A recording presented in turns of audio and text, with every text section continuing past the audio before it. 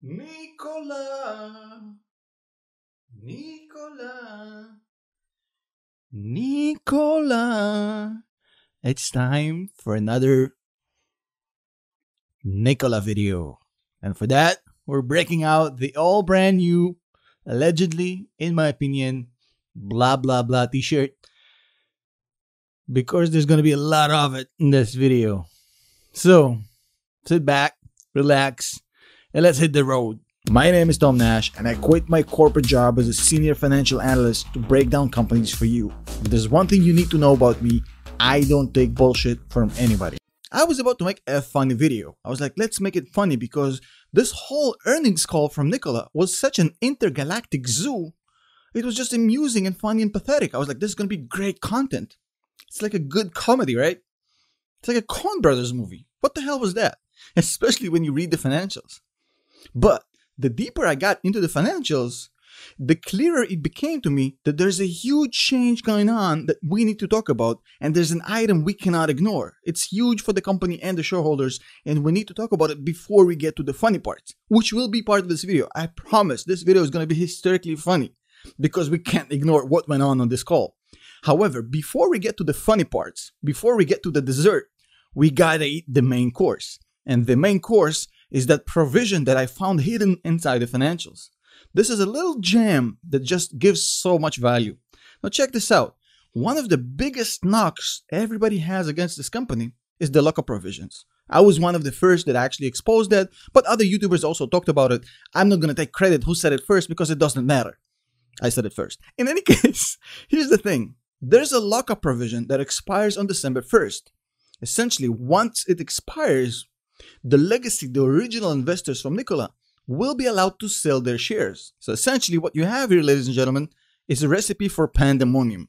All of these shareholders who hold hundreds of millions of shares will be released into the wild to sell their shares, crashing the price of the stock. Nobody wants that. Well, maybe some people do want that, but I personally don't. Here's the thing. In order to prevent this Russian massacre, basically a bunch of Russians storming the first branch of McDonald's in Moscow in 1990, we don't want that, right? So instead of getting that, the company devised a plan to prevent that. And I was initially blown away. I was like, okay, what am I reading here? I saw a provision basically saying that the employees, executive, and board members of the company and their affiliates agreed to extend their lockup until April, basically showing a vote of confidence in the company. Not trying to sell off as quickly as they can. I was like, I'm blown away. This is big stuff. This is really impressive. Even though like my gut feeling is go at Nikola, I was like, I gotta give them credit for that. That's very impressive. However, as I dug deeper, like I usually like to do, I found out that it isn't exactly what it seems to be. Like always.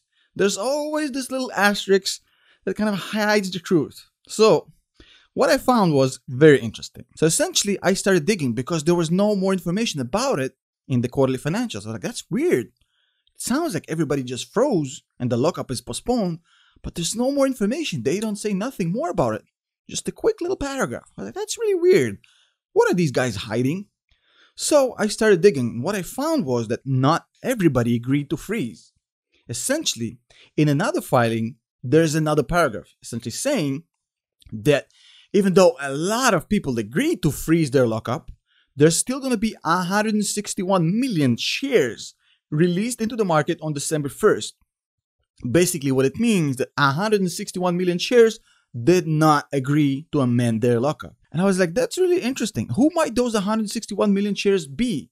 And then I started doing some math. And again, this is just speculative, my opinion.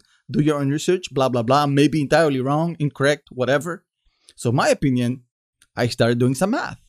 I was like, okay, Trevor Milton owns 90 million shares. We know that Trevor and Mark own 40 million shares. That's 130.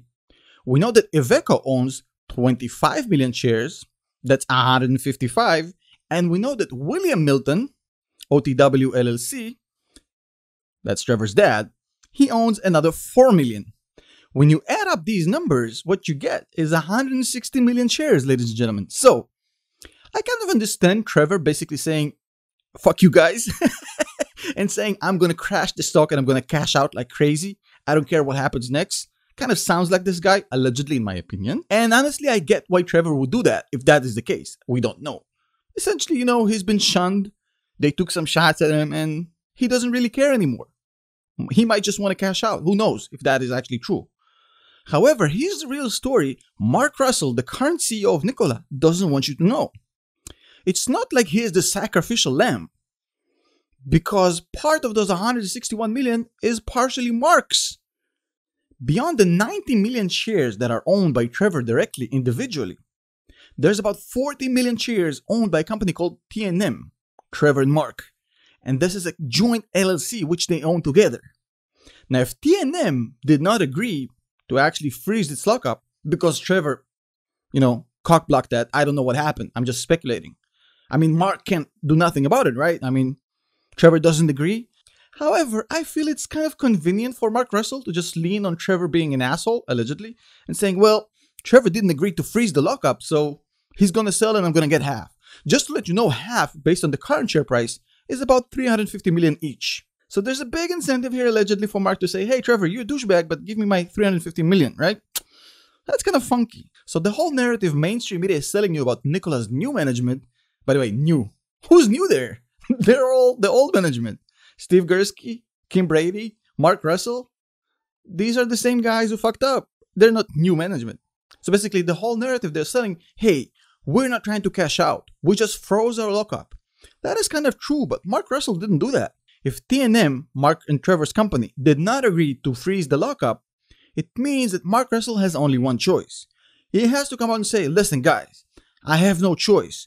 Trevor needs to agree to do that. He doesn't agree. So whatever cash we're getting from that sale, the same day, I'm putting it back into the company. I'm buying equity. I'm putting every single dollar back into the company. Unless he does that, he's complicit in what Trevor is doing. So he can't just play both sides. Can't say, hey, I'm the sacrificial lamb. I agreed, but Trevor didn't. If that's the case, you can't take the cash, dude.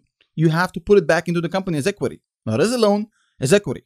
That's just my 2 cents. That's my theory. Do your own research. I don't know if that's accurate. That's just the numbers. The math seems to support what I'm saying here, but let's see how it plays out. Now, moving on to the funny parts. Well, one of the most amusing takeaways from the earnings call and the quarterly financials was the fact that Trevor Milton managed to spend over $2 million on freaking commuting to work. That's his expenses for commuting to work in the first 3 quarters of 2021. That is so much money. With that amount, we're gonna freaking buy a human being to hand build the freaking Badger and would have leftovers to actually roll more trucks down the hill to defraud more investors, allegedly. Buy the shirt. Low quality, high revenue, you know what to do. On other earnings call related news, it seems that the GM deal is in limbo, the Badger is in limbo, but we do have some good and bad news. On the one hand, expenses have gone down dramatically and will continue to go down dramatically since Trevor Milton was voted off the island. The tribe has spoken. However, that also means the loss of a single item of revenue this company ever had, installing solar panels on Trevor's roof. That's now gone. What will they do? But on a serious note, they do have 900 million, which sounds like a lot. Problem is, they have to pay for a lot of shit. They have to pay GM 700 million just to carry out the transaction. They have to pay 600 to 900 million just to build the Coolidge, Arizona factory. They have to pay to ramp up production. Somebody needs to pay Iveco. They need to build hydrogen stations, and they do have lawsuits. They have 5 class action lawsuits, 2 derivative lawsuits. That might need some cash just to litigate, not to mention the fines they'll pay to the SEC or the actual compensation to the investors, not to mention the DOJ investigation. There's going to be a lot of shit they're going to be need to paying for. And 900 million, when you're burning for 40 million per month, will probably last you 6 months to 12 months if you're really, really good at it. Nikola needs cash, and they need it fast. Problem is that following the Hindenburg report, which turned out to be mostly right, allegedly, they are radioactive. Nobody wants to come close to them. They won't get a decent loan. Their only alternative is to try to get cash from their investors, who will get fed up pretty much for putting more money into this company. I don't think that's happening. Their other alternative is to go and borrow funds at crazy interest rates. Pretty much, loan sharking. Now, companies that do that are pretty much on the verge of bankruptcy, because what happens is that when you start borrowing expensive money, it's like a snowball effect. It's pretty much the end of the road. But that, believe it or not, is not even the craziest thing we learned yesterday. We learned yesterday that the SEC investigation, the DOJ investigation, and the class action lawsuits are as real as scrambled eggs on a Sunday. Unlike the Badger, these are actually happening. On September 15th, they actually got subpoenas for an SEC investigation.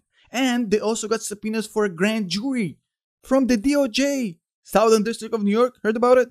And there's 5 class action lawsuits have been filed and 2 derivative lawsuits that have been filed. Now, in case you don't know what a derivative lawsuit is, that's one of the craziest plays in the book. I'm really proud of whoever did it. That's just a crazy play. Essentially, that's one of the biggest head fakes in the game. A derivative lawsuit means that if I'm a shareholder, I'm getting the company to sue itself, pay for the lawsuit and the litigation costs to pay me restitution for losing money on the share price. That's crazy. That's even better than the class action lawsuit. Whoever thought about it was a freaking genius. So they have 2 of these, 5 class action lawsuits, a grand jury, and an SEC subpoena. So it seems, ladies and gentlemen, that what we have here is the big ass company rolling down the hill like a fiery ball of crap. That's horrendous to look at, but still you can't look away because it's fascinating. By the way, shout out to ass-licking baboons because they're in the same category. Might be even more interesting. But this is one movie I want to watch to the end. So let's start this quick hitters round right now. Ding ding ding. Nikola Badger, probably ain't happening. The GM partnership, probably ain't happening. We're out of cash. YOLO. Lawsuits, YOLO. SEC investigation, YOLO. DOJ grand jury subpoenas, YOLO. Which Coolidge, Arizona factory? YOLO. We have no friends. Nobody wants to touch us. We're radioactive as fuck. We don't have any clients for the tray. No infrastructure for hydrogen. We can't use the GM Altium battery or their infrastructure. This is going to hell, ladies and gentlemen. By the way, a huge shout out for our channel members, our Patreons, people who are buying the merch. Thank you so much. We'll see you guys in the next video.